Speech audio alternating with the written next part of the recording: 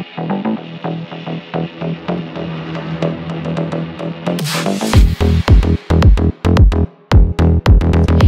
folks, welcome to eCommerce 360. Today we have Sandra Parker, founder of world's first period-proof activewear. Hey Sandra, welcome to eCom 360. Hi, so nice to be here. Thank you so much for inviting me. So Sandra, let us in a little bit about how you incepted this idea. How did you land upon this idea when nobody was thinking about it, when it was still an icky subject, when it's still a taboo for women, Yeah. in even in the form of athletes to talk about, periods or periods activewear. So how did you land on this idea? So first, a little bit about me. I spent my whole career in the fashion industry. Mhm. So more than 25 years in the corporate world with jobs related to fashion, from designing to marketing to merchandising to management, PR. So I Mhm. had my hands in pretty much all of it. I had a job that I loved for 18 years when COVID happened. And then everybody was home, and so I just started thinking. I had the entrepreneur itch, and I had seen so many people go through with ideas that they had. I taught marketing. I saw students grow and develop ideas. And I don't have any daughters. I have a son, but I have six nieces. So in conversations that we had together, they were telling me about period shaming Mhm. and just the stigma surrounding periods. And so I started doing some research, like when we all had time, we were home, and I discovered period underwear, and there were some big players that already were dominating that space. And I found that the styles were very, uh, you know, kind of somber, black, Mhm. like you want to hide yourself. There Yeah. was nothing bright, there was nothing colored, there was no big Mhm. waistbands, there was nothing. It was like, because you have your period, you're gonna hide. You Yeah. don't want to be cute. Yeah. You want to feel like you're on your period. Yeah. So then I told myself, I'm going to design something that girls will look forward to their period. That became my tagline, look forward to your period.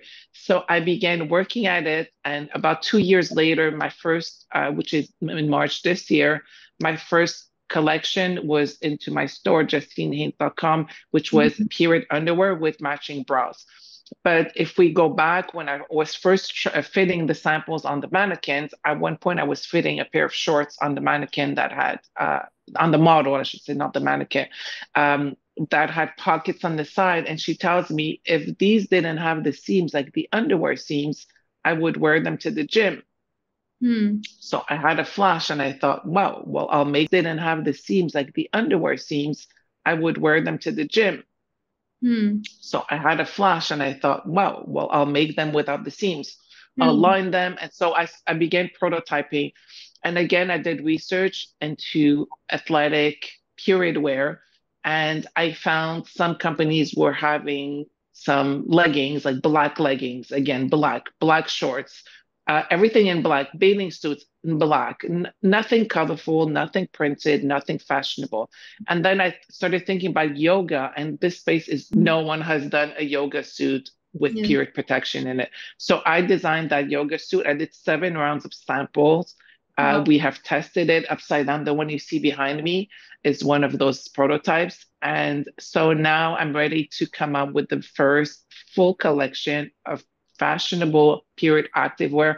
And I can truly say that this does not exist, like fashionable clothing that is for athletic wear that is period proof, does not exist like that. So it's really, that's how I was born. It was an overnight, but it was like, this was the process. It's great. I checked out your website. The designs are fantastic. And like you mentioned, Thank almost all you. period wears are just plain black, or it's something Yes. very boring. People just want to Yes. hide. It's just that, it just because you're on your days off doesn't mean that you have to be any less fashionable, right? Or you don't have to show That's the right. world that you're on your day off. You don't have to show it that way either. And as you mentioned, it is also important for women to be active on those days, and somehow the kind of dresses that were available are somehow not encouraging them to be active. they're just encouraging them to Exactly. home, slouch in the couch, all that. But it's great that you came up with the idea. Were there any challenges as far as funding is concerned, as far as marketing? Because it's one thing to have an idea, it's another thing to execute the idea and get it to the customers, or get it to your audience. So, what was your journey like? Yeah, so I hope anyone interested in developing their own line will listen very carefully. I'll Mhm. tell you my process, and I hope that it can help other entrepreneurs out there. So when you want to launch a brand and you want to do production overseas, you have to give your trust to a manufacturer. And for me, being in that field of like being in the fashion field, and I did study in fashion like many years ago, but I still remember the process. The process is long and you have to do homework. So for me, there were certain certifications that I wanted the manufacturer to have. So when you go on a website, for example, like Alibaba is probably the biggest one, no matter what you want to produce. Mm. And you do, let's say, period underwear, like a specific product, about 200, if not more, manufacturers will come up. And so then you have to start to add a certain constraint, like certain certifications for me were important. And then from there, then you look at reviews and then you look at you cut it down and cut it down, cut it down. I chose 12. And during COVID, I actually did Zooms like with all of them. I would like log on at 2 in the morning sometimes and just call on camera Mm. without letting them know, just so I could see inside. And so from those, I chose three. My entire first collection, I had it made by the three of them, and I used my savings to do that. Wow. So someone wanted to start a line, you may say, I found one, the price is good, the reviews are good. I'm going to go ahead and produce right away. No, don't do it. So I invested in three of them. And Mm. the three of them, the price was low, medium, and high. So it was hard for me to imagine that the smallest one and the biggest one, the price was twice. So I was like, how are they giving me prices that are so different? So I went ahead and as you could see from my line, I have print. So you have to print on a Mm. lycra kind of fabric. And you have to print the waistband and you have to like this certain stitching, the details. And let me tell you, the difference was so great between the three of them. Which one do you think I took from the three, small, medium, or large price? The highest priced one. I'm assuming that has the best quality. Yes, yes. The highest price was the highest quality, but also the best service. She was Mm. always there, no matter what time she replied. We would Zoom without appointment. So I saw the manufacturer, like there was nothing on the floor. It was very clean. And one day I just popped into the manufacturer, like on a Zoom, and I Mm. saw they were showing a brand that is a brand that, like an international brand that I know and that Mm. I wear and that I trust in undergarments. And so that gave me a lot of reassurance that if they have this contract, then I could see the labels they're showing. So all of this made me, and I even like they even showed me their paychecks of the employees. Wow. So that like, and they didn't have to show me this to get my small little contract of me just starting out. So with all of this in hand, I went and produced and we did quality control like halfway through. I like the whole process for me was really, really, really Very thorough. great. Yeah, it was I mean the expensive. shipment took longer because it. Oh, I'm so sorry. The shipment took a bit longer because it was like everything was backed up from COVID, so they would stay at a port, let's say in Vancouver. So it took maybe a month more than I thought. Um, but that's because of COVID. Like everyone's shipments were late. Some were Mhm. stuck overseas for months and months. So overall, I got my product in my hands. I checked every single one, and it was really just like I expected. Anyone that orders things from me, the quality they see on the pictures is exactly what they get. So that experience. So I hope if there's one person out there that is watching this and you go on Alibaba and you want to get, a sweatshirt made and you see someone is doing it for $1.50 and you say, oh, that's a great idea. I'm going to get 100 right now. You don't know what you're getting until you get it in your hands and you see it. Order one of each. Order, it's going to cost you, sample cost. Sometimes it's $100 for one US, but Mm-hmm. it's worth it because you have to touch it and you have to feel it. So, yeah. Absolutely. So this is like the manufacturing and the shipping part of it. Yes. What happened on the other end of your website, your marketing, or what was happening? Was it like parallelly you did both, or did you have a team who managed the marketing side of things for you? How did you go about that? Yeah. So my strength is actually marketing. That's Mm-hmm. where like my strength comes in. So everything to do with marketing, with the website, what I didn't know, I learned. So I'm a solopreneur. At first when I first started, I hired a graphic artist to do some stuff for me, and I kept adding changes. Like, can you change the color a bit? Can you change? And then I was like, I might as well learn to do it myself because it's in my head. So Mm-hmm. I learned I use the Canva is amazing, it's the best tool. So with using Canva and a lot of time and a lot of work, I did everything myself. So from the website to the content and to all the social media platforms. Like I think I'm on 9 or 8 social media platforms. I'm on every one of them. And then I did hire a coach for the marketing, like the paid ads, because that I didn't know anything about. And I had watched YouTube videos. It's not enough.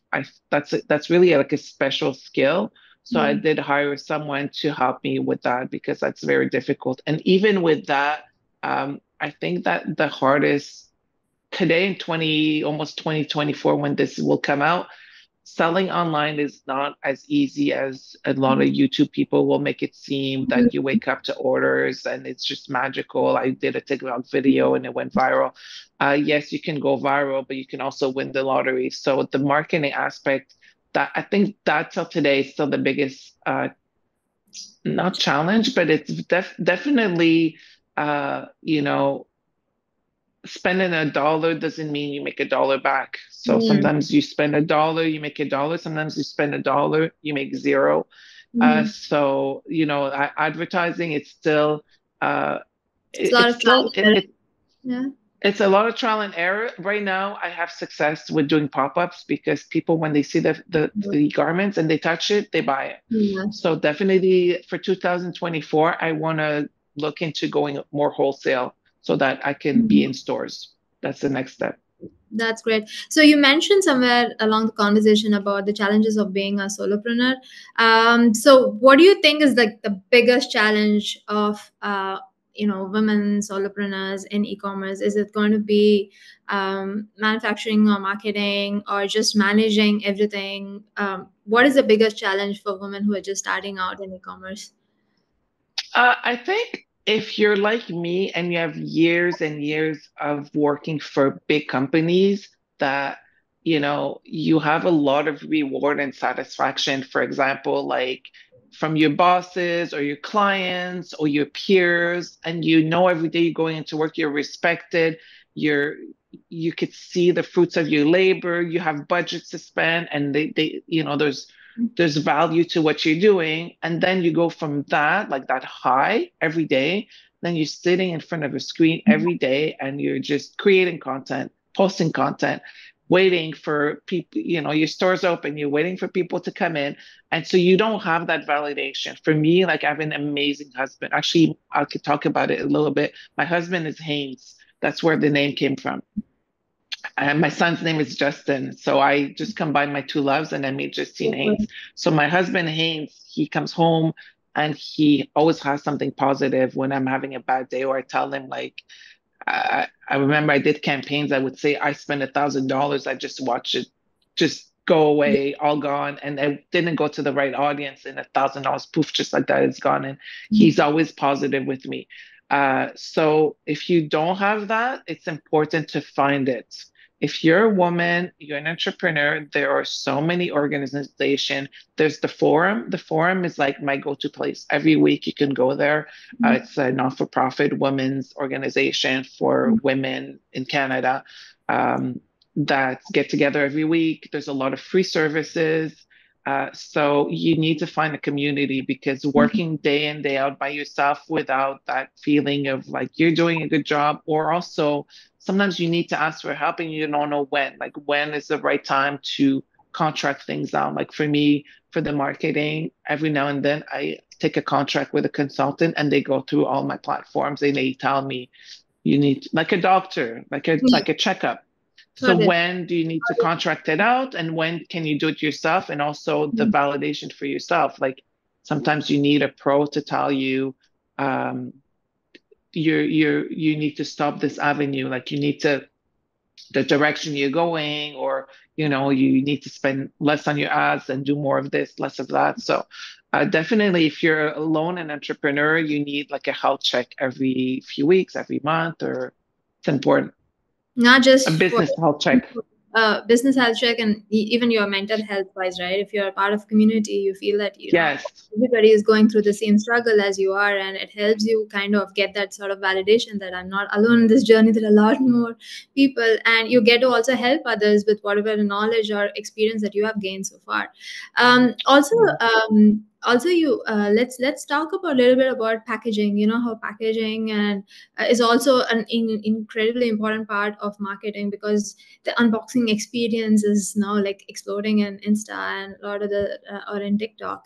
So how did you come up with the packaging? Is there anything that you would suggest that Well, I'm going to be very honest and transparent. When you receive stuff in the mail from me, the poly mailers, they're pink, but they're not branded. Like, I mean, I Mhm. cut the cost as much as I can. I'm a new business, so the packaging, I do have like packages. If for influencers, I'll do like put more, let's say, bows and whistles and Mhm. ribbons and different things like that. But what I could invest in that is less costly to me, but will make the experience precious, is little gifts that I put inside. Everyone gets a card written by hand where I use their name and I talk about the item they bought, and I'll say, Mhm. I hope you will enjoy it. So they know that it's someone that looked at their order. You will enjoy these shorts. And I use their name. So that will enhance the experience without, I'm a new company. If I spend on, let's say, branded poly Mhm. mailers, I'm going to have to put the cost on you, the customer, right? The consumer. So if you're a new company starting out, yes, it would be great to have everything sent in the box with tissue paper, but it will quadruple the price. So as a new company, I didn't invest in that yet, but But one of these let's days, but let's like just like you said about cost, right? Great that you brought up that point, because uh, I was just going to talk about shipping cost. And because packaging is also part of shipping generally, any e-commerce business, you group them together: packaging cost and shipping cost, because of yes. course the weight of the package, the volume of the package is going to determine your shipping cost. So how did you decide on, okay, this is the amount of cost that I'm going to spend for shipping slash packaging or plus Yes. packaging, and this is how much I'm going to have in my inventory? So how do you go about deciding or allocating the budget for these different functions? So for me, and like most of the entire planet, I'm a Amazon Prime shopper, and I my experience really ruined when I put stuff in my basket on a fashion brand, let's say, and I get to the cash and there's $15 for shipping. It ruins my experience, especially if I'm just buying a top, Mm. for $30, and it's half the price is shipping. So it really ruins and I leave the basket behind. I do leave it and people will leave it. So I wanted to have free shipping. I True. wanted to have free shipping. It was really important for me to have free shipping. So, for example, let's say like the smallest item I have on my site is, let's say, the reusable pads. So I Mm. bundled them in groups of 3 and 6 so that everything could be in a package that's at least 45, $50 retail. I think right now we have sales, so I have stuff that's 35 retail and Canadian retail. So my shipping cost is like $10 to $15 Canada US, more or Mm. less. So I included that into the price. And most people, it's rare they order just one item. So when they order two, then you split it in two, then it's really much less than that. So that was my shipping strategy. I really wanted to show free shipping on the top, and it's really paid off. And that's a great strategy because people don't want surprises after hours and hours of browsing and selecting the one that they want, and then they go to the shipping page and then they find that it's going to be like half the cost or more than 50% of the cost. That's not something that anybody wants. So let's talk about what your customers have been talking of, what their feedback has been about your product. Let us in into some of the highlights of the customer experience of your product. Yeah, so because it's a period product, it's an intimate. Uh, I'm getting into their intimate space. Yeah. It's not, I'm not selling white socks. Mm. So, and with all the pop-ups I've done in the last year, I've gotten to speak to hundreds of women, and a Mm. lot of them will open up to me not about fashion. They're opening up to me about their periods, about having a heavy flow, about having PCOS, about having irregular periods, about having, a lot of hemorrhaging. So they talk to me about these personal experience or going through menopause or going through, let's say, having incontinence since they've had their baby. They have sometimes they sneeze and they have accidents. So I really they trust me with the most intimate parts of their life. Mm. And when they receive their package or they place their order, when they go on social media or they send an email saying, I can't wait for my period, I'm like, this to me, and I've had it said to me many times, it it makes me almost teary if you could see it, because this was exactly my mission. This was exactly the point, to take an experience that's a negative one. And now instead of on your calendar, you put X's of these are the dates. You're like, I don't want to do anything. Now that the dates you're going to circle, so you can't wait because you have something positive attached to it. And then soon with the active wear, you're going to have a chance to be excited for something that you used to dread. And so when I started, I didn't have a lot of entrepreneurs. I didn't have a huge budget for marketing. And so I got on the computer, I Googled, how do I get free organic traffic? So this is what I Googled, and I fell on this video of this guy that was saying write blogs. So, okay, writing blogs is something I love to do. So I started writing blogs on the topics that are relating to periods. And they say, fill it with SEO. Okay, so I started writing blogs and then answering questions on Quora. So on Quora, because my product is linked to a topic that is so highly discussed on Quora, which is health, women's health, periods, incontinence, PCOS. So at first I started answering questions and then I created my own form. And so on Quora, just like Reddit, you can't promote, Mm. but you can link. If they're articles, you can link them. So since my articles, which are my blogs, were linked to my website, I started getting so much traffic because I would answer questions about irregular periods, but oh wait, I have a blog about that topic. You can read more here. So I kept tagging my blog. And so on Quora, as of a few months ago, I surpassed 1 million visitors, 1 million views. And so that Awesome. has been my second biggest source of traffic to my website that I've never spent a penny on. The first one is Instagram, but I've invested thousands of dollars. But on Quora, I've never spent a penny, just my time. So not only did it get me traffic, but it really gave me an insight of how women, what they're going through. So I see them every day, over 1 million people have visited. So I have so much experience in sharing their personal day to day, what they're going through, how they feel about their periods. I mean, it's gold for me as I manufacture a product that can help you. So now I know how you feel. I know how you live your period. Friends from all over the world. So really, that's been golden to me, that particular platform. Absolutely. And did you make any changes to your product based on the feedback or the kind of responses that you received? Did you go back and say, hey, this is something I could, draw here, or I can add to my product? Like already you creating this great product, but is there something like, okay, this is the design that probably, is it something like a continuous process where you go back and forth between your customers and your product design? Definitely, but the comments, they come more from the users of my product. So Mm-hmm. when I do pop-ups and they try it on, um, and they say, I wish this was a little higher, so I make notes of that. I Mm-hmm. definitely, I'm gonna tell you right now that I will have black in my next collection because of the feedback. So yes, I will have black. I want to be known for my prints, Mm-hmm. for the fashionable looks. I'll have my logo in pink on the black thing. So that's something that came from the feedback. I do understand that women love black. They love, love, love black. Um, just for me to launch, I really wanted to stand out and I wanted to be different because if you wanted black underwear or active where you can find it from a competitor. So I really wanted to stand out. But yeah, definitely people told me, I want black, I want black. Okay, fine. I'll give you black. Maybe they'll mix and match with the colorful one, but Yeah. so that was one of them. I think it's because mostly we associate black with being safe during those days. It's just that, Yes.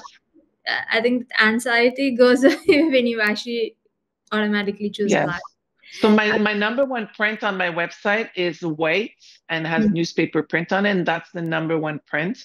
And it's lined inside in black. And I've never had like actually I guarantee my product and I've never had refunds for leakage. So but the women took a chance with it and it paid off. So they really love the white with the newspaper prints. But yeah, I know they love black too. So what's the vision like for 2024, 2025? What is like your vision? Do you have a certain milestone that you want to hit, a certain revenue target Mm. you have, or a certain number of team members that you want to include, like new hires you want to add? So what does it look like? Do you have like a vision board where I you do. So I actually I want to do my first B2B show. Mhm. There's one, I'm in Montreal, so there's one here in Montreal, but I would like to, there's one in Vegas that I want to do in August. So if I Mhm. have the budget and I can afford to go, and I'm going to decide that in the next few weeks when I look at my year and my budget. And I want to try to make this happen because it's definitely, it's a bigger one where I can have access to international buyers. So I feel like I'm ready for this big one. And because doing a show for anyone interested in manufacturing wholesale, it's not just the cost of your booth, but it's also, fulfillment. And it's also, you have to like dress your booth, for example, like every mannequin you bring to your booth, you have to pay for and all of that. And you have to think of, like I was saying, like fulfillment, how you're going to fulfill the orders and what your costing going to be like. Because doing one show, doing your first show in a bad way, and making like a few mistakes in your first show, it could bankrupt you and before you even start.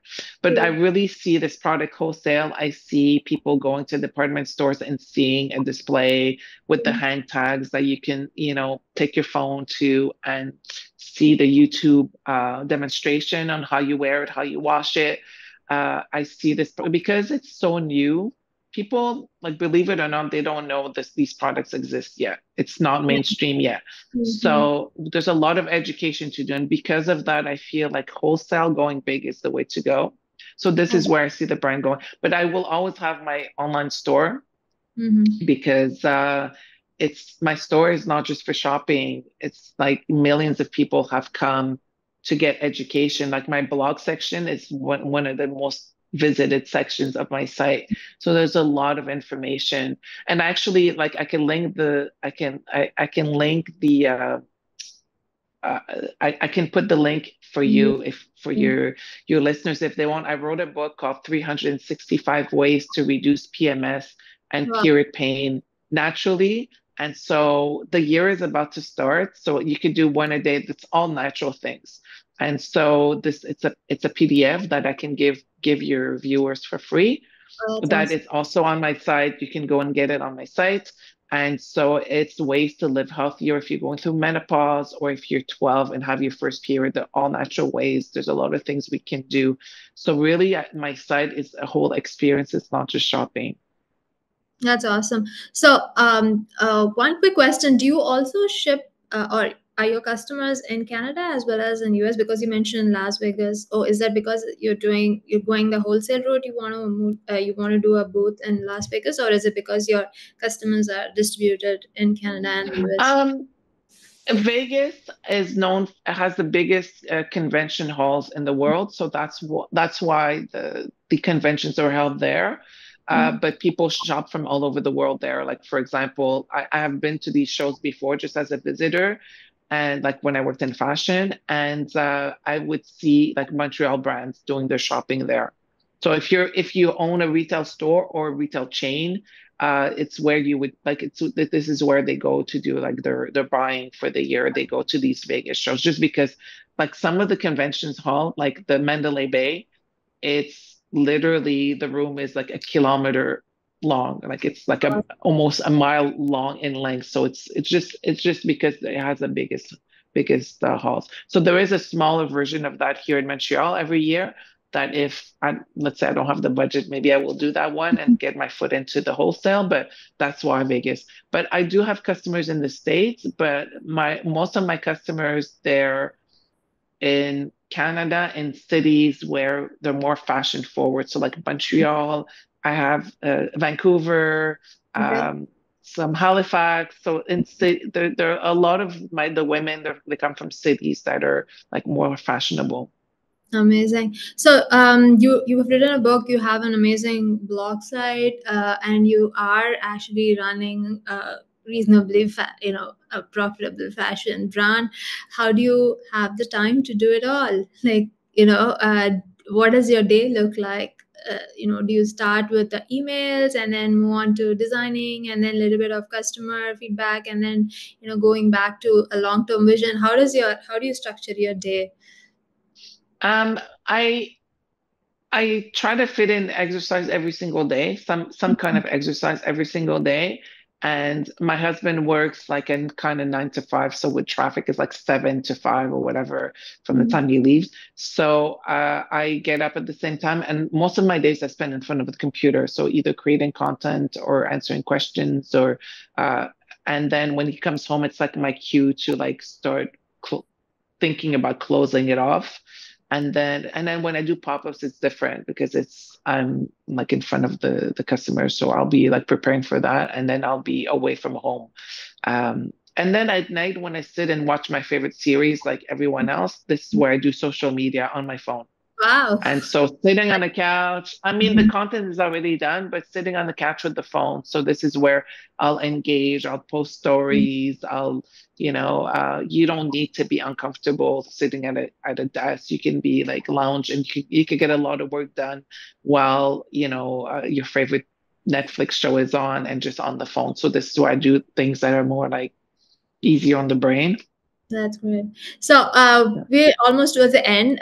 Just let us know what your advice for upcoming women entrepreneurs. Where should they start? Where they need to head, and how do they go about launching a fashion brand, especially a fashion brand, since you are from a fashion industry. Yeah, the number one advice, I'm going to get close to say this. The number one advice, please make a business plan. That's the number one thing. So if you're going to construct a house, like your dream house on a lot that's empty, would you Sandra, do it without a plan? Would you make a house without a plan and just say, let's just dig and we'll see what happens? So a business plan, and especially like a business plan, it has your competitors, it has your structure, as your strategy, as your three-year financial plan. How much is it going to cost? How much are you going to sell? And where the sales going to come from? You have to do this. You can't just like jump into something and say, I mean, you could start a business with $1,000, but you need a plan. You can't just take your $1,000, say, I'll figure it out as I go. Make a business plan. There's a lot of templates out there. If not, pay someone to look at it for you, someone from a business school, whatever. Take a business class. Take the time. You can't have it overnight. Like it took me 2 years from the sketch to the time my garment was in my store for sale, 2 years. And I'm new to the business. So, please turn off anything from TikTok that has these overnight success. I wake up to $1 million orders. You have to turn that off. It's the equivalent of, I want to lose 100 pounds, and then people are saying, I eat all the time and I lose the weight, and I just take it. There's no magic. It's like winning the lottery. It doesn't exist. Make a plan and work on your plan, and put deadlines, and then put tasks every day that you're gonna do. And today I need to get, a new customer, or I need to get my website site design, or whatever it is. You can't go into it without a plan. If someone asks you what's your customer acquisition cost, and what's your, or like, you need to know your numbers. It's really important. So please, if anyone's listening, make a plan before you start. Yeah, so don't dive in without a blueprint. So this has been great, Sandra. Thank you for sharing all your Thank you studies so much. vision with us. So, guys, if you want to look up Justine Haines, just go head on to her website, and you can probably take a look at the best period proof activewear, which is, it comes in fabulous designs. So do take a look at her website. It's wonderful. And Thank have you a so great much. 2024, and hopefully your brand grows by leaps and bounds. Thank you so much. Thank you Thank so you. much. It was a pleasure chatting with you. Thank you so much. It was great having you too. Bye bye. Thank you.